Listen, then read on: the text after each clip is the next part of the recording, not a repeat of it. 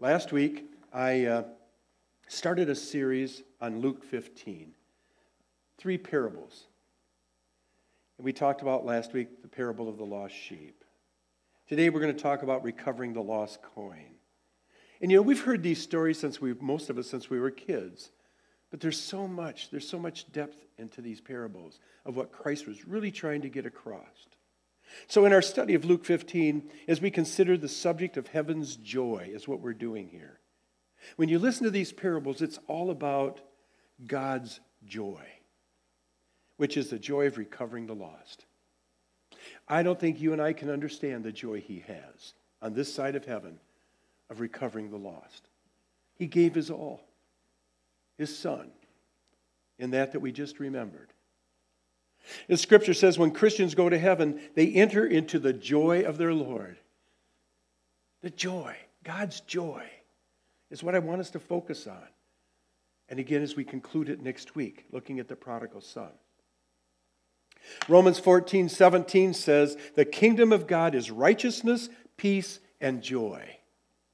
The Bible says that the perfection of heaven and the eternal presence of God provides a joy unspeakable. To us, it's undefinable. A joy unspeakable, and it's full of glory. In Christ, though, think about it, today, in Christ we can experience a measure of that joy here and now, can't we? Think about it. The joy of knowing that our sins are forgiven. I know me real well. Nothing brings me to my knees quicker than realizing God truly has forgiven all my trespasses, all my sins. The joy of knowing that our future in heaven is secure. It's not who you're holding on to this morning if you know Christ is your Savior. It's who's got a hold of you, and He'll never let go. Amen? The joy of anticipating seeing Christ face to face. I can't even imagine. The joy of anticipating reunion with believers who have gone before. So looking forward to seeing my mom again. And others that I love that have already gone to heaven. We'll be reunited for eternity. And the joy that comes to us when we anticipate that we will live forever in a place where sin does not exist, the old nature is gone, and there will be the joy of complete fulfillment. Amazing. We try to get our fulfillment and stuff here. We have no idea how that fades into nothing compared to the completeness we're going to have in eternity. And that's our blessed hope that we look forward to. That's why God says, don't get so with all this stuff down here, thinking that's going to get you fulfilled and be happy. I've talked to my 5 kids who are now getting involved in our company and teaching them the principles that are so important. And I says, it doesn't matter money, it doesn't matter position, success, it's meaningless. I do understand Solomon. It's meaningless compared to focusing and running flat out into eternity for Jesus Christ. And when we catch that idea and that understanding, it will change everything that you do with your priorities of time, your talents, and your treasure. But one of the greatest elements of joy in heaven comes from the salvation of sinners, and that is what these parables are all about. They're about God's joy over each sinner that is found. And I wish we could catch a greater glimpse of what that joy is for Him. But we won't understand it fully till we see Him face to face. Hebrews 12:2 says that for the joy that was set before Him, Jesus went to the cross and endured its sufferings. This was God's plan to redeem us because He loves you and me. Amen? Now, this has got to get you excited this morning. I need some heartiness here, okay? See, the reason that Jesus Christ came into the world and He associated with sinners was for His eternal joy, to redeem the lost. And this is where His problem was in His ministry. The Pharisees and all the spiritual leaders of Israel did not have God's heart. They considered themselves to be self-righteous, self-appointed spiritual leaders of Israel, and it was this prideful attitude that did not care about sinners. They considered sinners and tax collectors to be the lowest of the low. So they relentlessly confronted Jesus over his association with sinners, saying, "How can you be of God?" They didn't understand. They didn't understand. Mark 2, verses 14 to 17 says, "As he walked along, he saw Levi, son of Alphaeus, sitting at the tax collector's booth. 'Follow me,' Jesus told him, and Levi got up and followed him." Does that ever make you stop and wonder how many times? I believe in divine appointments, okay? Christ comes along, dum-ba-dum-da-dum-da-dum-da-dum. They're sitting there going, wah, wah, wah, wah, with their tax stuff. He says, "Follow me," and they get up and follow him. To all of the fishermen and everyone else. And do you know what? God says that to you and me every single day. Follow me. Do we get up and follow him? Or just a little bit, Lord, I got to do this over here first. Just a thought. Follow me. And Levi got up and followed him. Verse 15. While Jesus was having dinner at Levi's house, many tax collectors and sinners were eating with him and his disciples, for there were many who followed him. Can you imagine why they followed him? It just hit me right now. The Pharisees shunned him. "You have no part with us." Jesus says, "Come, follow me." Do you know how many people there are out in our world out there that don't believe Jesus wants them to follow him? They don't understand that Jesus loves them. You see? It's the same today. It's the same. When the teachers of the law, who were Pharisees, saw him eating with the sinners and tax collectors, they asked his disciples, "Why does he eat with tax collectors and sinners?" On hearing this, Jesus said to them, "It is not the healthy who need a doctor, but the sick. I have not come to call the righteous," and he really meant the self-righteous, "but sinners."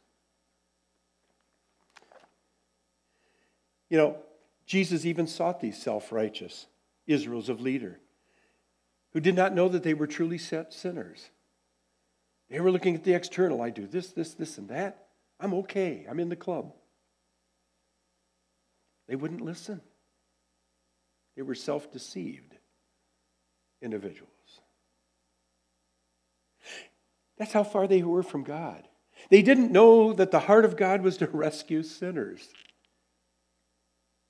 They thought that to get close to sinners, to pick them up in their hopelessness and bring them into God's own presence was not what God really, really wanted them to do. They looked at it as we just have to be our own selves and put a wall around us so that we're good before God, which we all know they weren't. But I want to stop here a minute.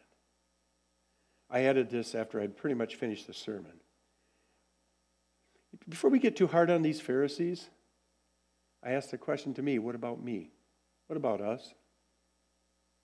How often do we seek after and embrace those in our area of influences and at every cost seek to pick them up in the hopelessness of their lives? Are we just busy? How often do we sacrifice our agenda and our time and make it our priority to bring the lost into God's presence?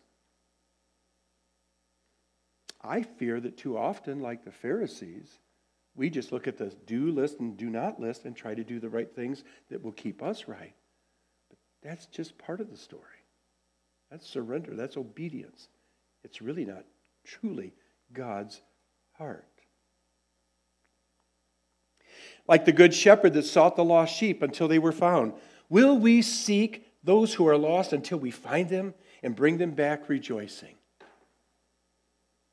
You see, one of the keys, the God of the universe took on human flesh. He came into the world with one purpose, and that was to restore us to himself. Redemption is what brings joy to the Lord's heart. Redemption. Last week in Luke 15, we looked at the parable of the lost sheep. And last week, I said, as far as we're concerned, losing only one sheep out of 100 is not so bad. In fact, you could kind of say it's remarkable. Only 1% lost.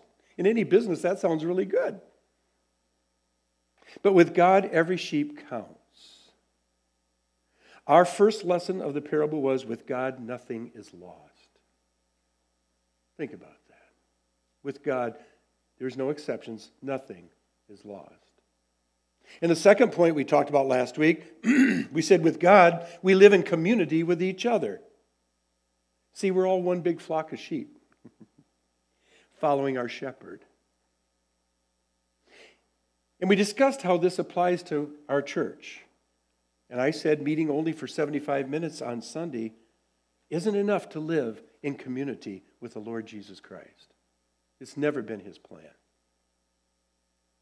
Community groups, prayer groups, various ministries together allows us to use our spiritual gifts. And really Ephesians 4:16 paraphrased says something like this. We are to keep growing and building the body up in love as each part does its work. Now, last Thursday night, I'm thankful for various gifts and abilities, okay? There's certain things I couldn't do, and I'm so thankful for those that could, okay? You wouldn't want me to do any electrical in a building, I'll tell you that right now. It's the same spiritually, with all of our gifts that the Holy Spirit gives us. The way that we communicate with a lost world, the way we serve each other. And especially when a brother or sister in Christ is going through some adversity, maybe they're an MIA, missing in action, or dealing with some sin in their life. Like Christ, we're to come to the rescue as the good shepherds. This isn't just for Jesus Christ. This is for each of us, isn't it? The parable of the Good Shepherd is to be our model. Not just to be content with those who show up on Sunday morning, but to focus on reaching out to those who do not, and maybe those who never have. This is known as the Great Commission. It's nothing new. Last week's point was God's heart is to be our heart. No one is to be lost. No one. So today we turn again, with this said, to the 15th chapter of the Gospel of Luke. We're going to look at 3 verses, 8, 9, and 10, the parable of the lost coin. So let's read that text first. Jesus says, "Or suppose a woman has 10 silver coins and loses one. Doesn't she light a lamp, sweep the house, search carefully until she finds it?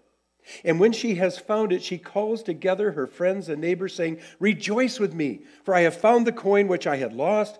In the same way, I tell you, there is joy in the presence of the angels of God over one sinner who repents." Here, Jesus continues to confront the Pharisees, spiritual leaders. He now tells this second story about this woman who lost one of her 10 silver coins. You say, "Pastor Doug, I've heard this so many times." Well, I want us to consider, as we look closely at these 3 verses, what Jesus is doing in these parables that may not be easily seen at first read. Last week, Jesus asked the Pharisees to see themselves as a shepherd. That's really what he was doing. Think about it. Which one of you, he's talking to the Pharisees. All right, this is what the Good Shepherd does. Which one of you do that? Today, Jesus is asking these same Pharisees to see themselves as this woman seeking after this lost coin. In verse 8, I love how it starts. Remember back in verse 4, last week he said, "What man among you, if he has 100 sheep," and they would have all gone, not me. Au contraire, they knew French. Yeah. To them, shepherds were unclean, they were defiled, they wouldn't go near a shepherd. And yet Jesus says, which one of you would do that? Jesus is really assaulting their foolish pride. In these parables, he makes them act out in their minds as if they're a shepherd, and today as if they're this woman. What one of you? These spiritual leaders of Israel wouldn't be a shepherd, and they certainly wouldn't be a woman. Yet Jesus said to them, what if you were a shepherd? Or what if you were this woman? What would you do? Would you go and search relentlessly until you found them? So when we look at these verses, it gives us the 4 actions that we follow God's heart. Lost, sought, found, celebrated. That's what we're going to look at. Verse 8, what woman, if she has 10 silver coins and loses one coin, we start with lost. Mankind is lost. Ever since the Garden of Eden. Until they receive by grace Jesus Christ into their life as their personal Savior. They're lost. Doesn't matter how nice they are, how successful they think they are, whatever. They're lost. This woman has lost one of her 10 silver coins. These coins would be probably 4.3 grams of silver. The picture here is that for her, it's a large amount of money, of her savings. So you wouldn't say, it doesn't matter. It's just one. This is a poor family. Of course it matters. In verse 8, she goes from lost, though, to sought. She starts seeking. So the search begins. She lights the lamp, takes out her little clay lamp with oil in it, floats a wick in it, lights it, going around every nook, cranny, corner trying to find this lost coin. She gets out her little twig broom and starts sweeping because her hard, dirty floor might be under some dust on the floor.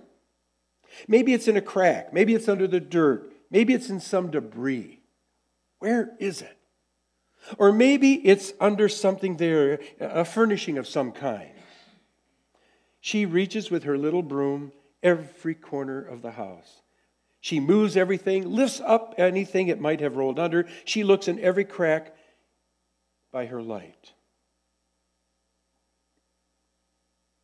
Here we get quite a picture, don't we, of what God wants us to do with people who are lost and don't know Christ. It would keep us pretty busy, wouldn't it?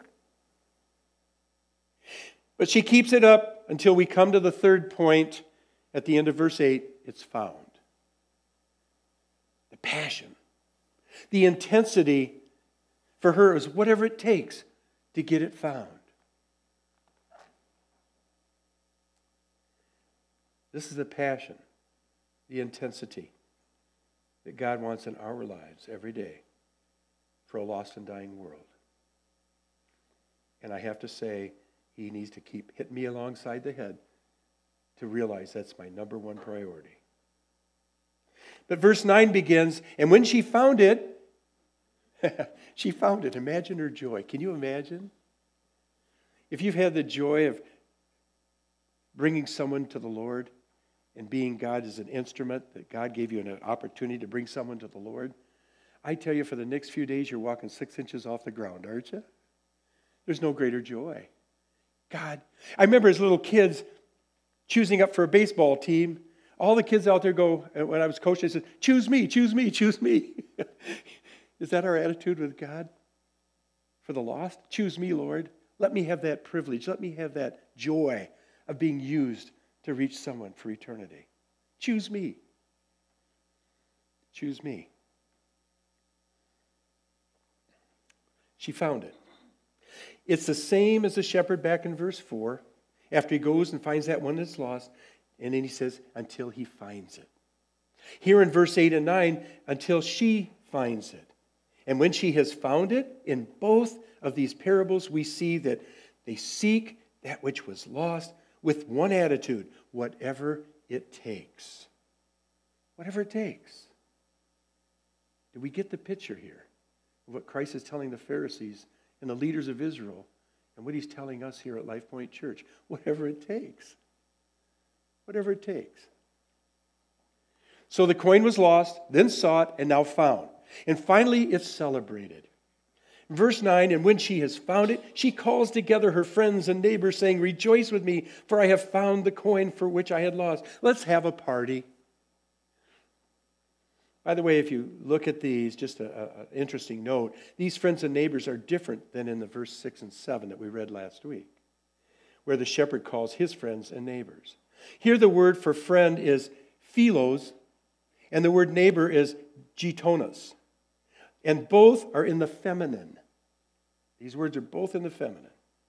She calls her lady friends, which was really typical of that time. She wouldn't have called men.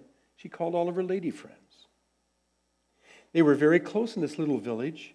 They all knew each other. Everyone, and this is the point I want to get. At this point, everyone's suffering would be everyone's suffering. And everybody's joy would be everybody's joy. Isn't that a great picture of the church? If one person in our church is hurting, we all hurt for them. If one is filled with joy, we rejoice with him, don't we? What a beautiful picture right there of the church. And so she calls her lady friends together and they have this wonderful little party because she has found what she had lost. Isn't it a joy every day? Imagine if someone would get saved every week at Life Point Church. We'd have a celebration every Sunday, wouldn't we, together? That's what God wants. I believe He's preparing us for that as we move into our new ministry center. He did it for one purpose, that we'll have a greater ministry to impact this area for Jesus Christ. What a privilege. Choose me. And the point to the Pharisees is, you do understand what I'm saying, right? I mean, is it perfectly clear? Of course, they would buy into the ethical response of the woman. She did exactly what she would have done. It's what I would have done. But let's talk about application here in verse 10. He says, in the same way. Oops. This is where the finger comes out and he starts pointing at the Pharisees and leaders. He says, I tell you. There is joy in the presence of the angels of God over one sinner who repents. See, that was never the heart or the thought of the Pharisees. They weren't looking for repentance. They were looking to make themselves self-righteous. It was internal, never external, to reach to a world. God wanted to use Israel in the worst way to bring people to Jehovah, God. They turned it inward to themselves and put up a wall. I tell you, Pharisees, and he points right at them, there is joy in the presence of the angels of God over one sinner who repents. Here Jesus is saying, I'm doing this because this is what brings joy to God. Don't tell me I'm not of God. He wants me to speak to the tax collectors and all the sinners. That's what brings joy to my Father in heaven. And that's true for each of us. That's what brings joy to our Father in heaven. You see? He gets no joy out of you 99 self-righteous people who are puffing yourselves up. His joy is in the recovery of a repenting sinner. Those you don't associate with. Now, do you get it? He tells them.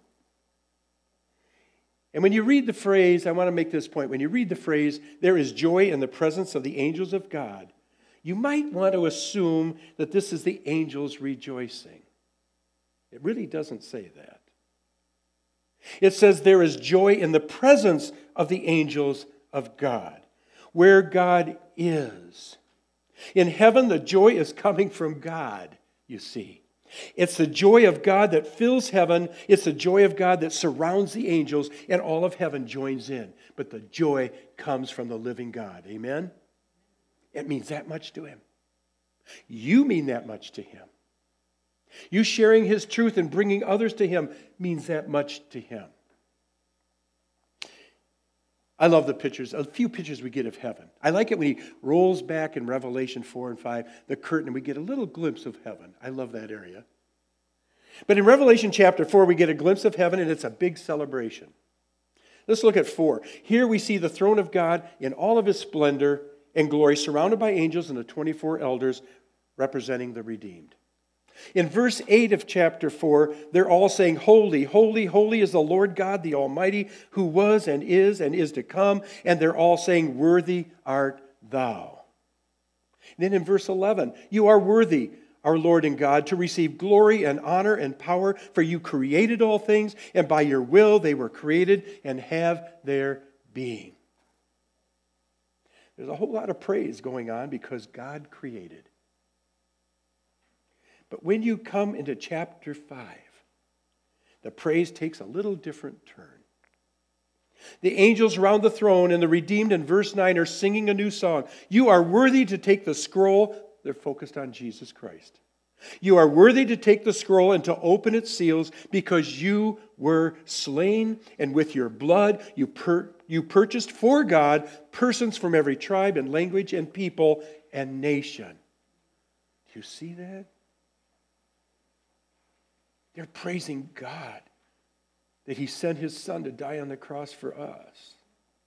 And that because of that, we as His emissaries go out and share the truth and draw people into Jesus Christ, into God. And it's His joy. Now they're praising God for the Lamb of redemption. Verse 11, then I looked and heard the voice of many angels, numbering thousands upon thousands and 10,000s upon times 10,000. They encircled the throne and the living creatures and the elders. And they're all saying, worthy is the Lamb that was slain. Everybody's praising, everybody's worshiping. There is joy in heaven. But the source of this joy is God. And the angels just echo the joy of God. That's what He wants for us. We are to echo the joy of God daily. Fallen angels fell. They're not redeemed.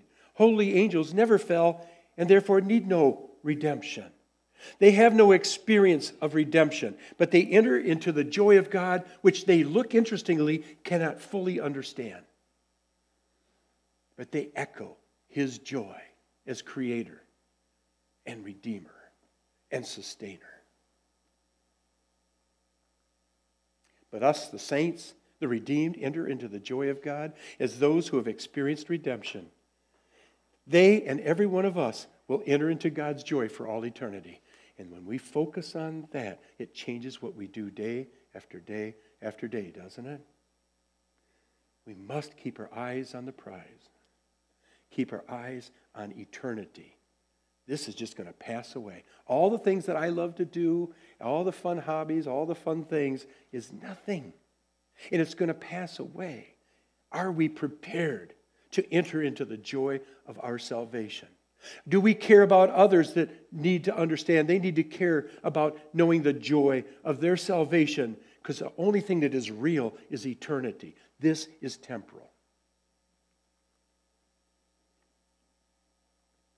See, Luke 15 is about lost and found. Luke 19, verse 10, for the Son of Man came to seek and to save the lost. Our Heavenly Father loves the lost. He really does. No matter what they may have done, no matter how often they have failed, God loves every sinner. And there may be people in leadership today in America, you don't think God loves them, but He does. And we are to love them as well. Doesn't mean we like what they do, but we're to love them and pray for them that God will reach their hearts and change them. And God wants His heart for the lost to be our hearts. Luke 15, 1 and 2, we read that last week. The Pharisees and the teachers didn't understand this. Now the tax collectors and sinners were all gathering around to hear Jesus, but the Pharisees and the teachers of the law muttered under their breath, I'm sure, to each other, but visible enough that Jesus felt it. This man welcomes sinners and eats with them. But the question I have for us this morning, what does a heart for the lost look like? I believe it begins by answering a question that we all need to answer alone with God. What's most valuable in my life? What's most valuable in your life? What's your value system? Where do you place your greatest value? I can tell you when I received Christ in 1969, at 19 years of age, and over the last 51 years, my value system has changed dramatically. And you know what? Jesus is ultimately wanting your value system to shift to His too. All the grandiose plans I had for me and all the struggles that I had with things that I wanted to accomplish, little by little, God kept just changing.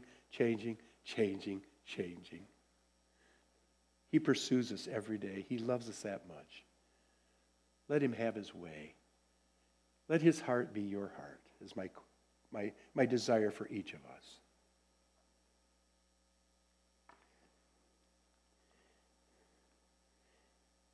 That we would be willing to leave those that are already in the Christ and safe, the 99, so to speak, and go out and find the lost. You see.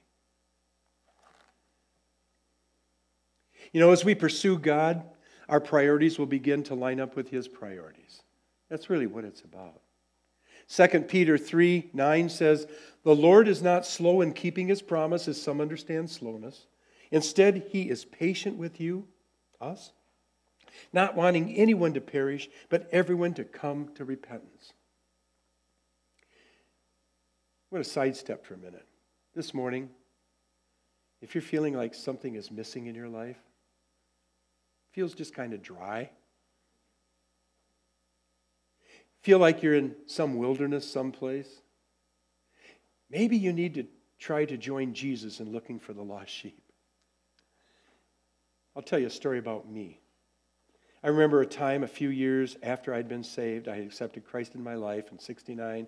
In 73, I chose to make Him the Lord of my life. This would have been around 77, 78, somewhere in there. I think 78. We moved up to Traverse City from the Mount Pleasant area, and my pastor, Crabb, who had been down there, was up here looking at a church, and we had lunch together. And as I was having lunch with him, he was asking me how I'm doing. I says, right now my Christian life feels a little dry. You know what he did? You had to see his eyes. I still see them. He looked into my eyes, and here's what he said: "Doug, have you been leading anyone to Jesus Christ lately?" Nope. I'd been focused on a new business, a lot of other things that were getting in the way of what God was going to give me joy for. That was 1978. And since that day, I can tell you my focus has been to reach people with the love of Jesus Christ. And because of that, as I've grown in that, it has filled my life with joy. And that joy nothing else can offer. Nothing else can compete with it. You know, when you experience God's joy for the lost, your heart will become passionate about what God's heart is passionate about. Amen? You see, this passion of God's will overcome every obstacle that you want to throw in the way to do it. This passionate heart will overcome all the fears that you have in choosing to obey God in doing it. 2 Timothy 1:7 says, "For the Spirit God gave us does not make us timid, but gives us power, love, and self-discipline." And verse 8 says, "So do not be ashamed of the testimony about our Lord, or of me, His prisoner. Rather, join with me in suffering for the gospel by the power of God." A godly heart passionately celebrates the lost being found.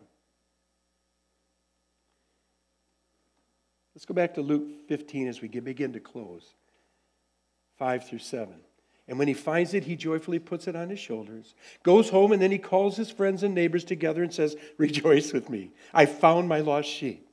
I tell you that in the same way there will be more rejoicing in heaven over one sinner who repents than over 99, I'll put in a word, self-righteous persons who do not need to repent." Heaven celebrates with even one person comes to Jesus Christ. You see, today and every day, heaven is inviting you and me to celebrate the lost being found, the sick being healed, and the broken being restored. This is the reason God has provided us, I believe, with an expanded ministry center. We've sought as best we could to be faithful with what we've had. And I believe God is saying, "I think I can trust you a little. I'm going to give you a greater opportunity." And I'm so excited that we'll make a larger impact in our community for Jesus Christ. The Holy Spirit wants every one of us to experience the joy that comes from partnering with Him and seeing people come to a personal faith in Jesus Christ. And God is asking you and me, each of us, the same questions today.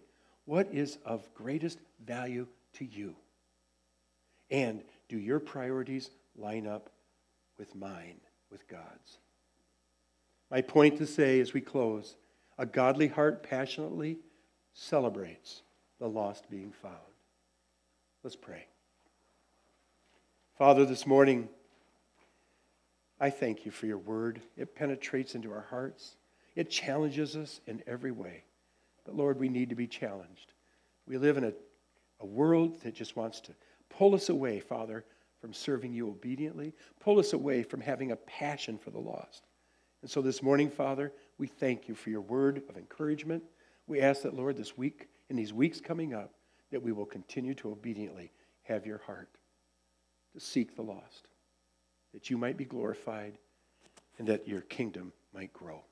And we praise you and we thank you in Jesus' precious name. And all God's people said, Amen.